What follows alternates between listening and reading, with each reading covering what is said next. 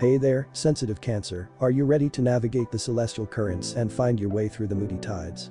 Picture this.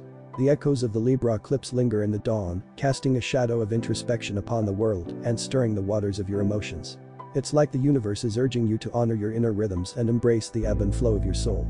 So what's a compassionate crab to do? Take a moment to acknowledge any feelings of drained energy, dear Cancer, and allow yourself the space to set boundaries and retreat from the demands of the outside world. It's like the universe is whispering, find solace in solitude, dear Cancer, and honor your need for emotional replenishment. But hold on to your cosmic life raft, because as Saturn stirs in your solar 9th house later today, it's your chance to examine where your spiritual commitments lie. Imagine it as a cosmic checkpoint, dear Cancer, where you can realign your priorities and find balance between your inner world and the outer cosmos. And as Luna crosses the nodes of fate later tonight, asking you to find a balance between your work and home lives, embrace the call of destiny and trust in the guidance of the stars. It's like the universe is urging you to find harmony amidst the chaos, to navigate the cosmic currents with grace and resilience. So there you have it, dear Cancer, a celestial journey of moody tides and lunar lessons.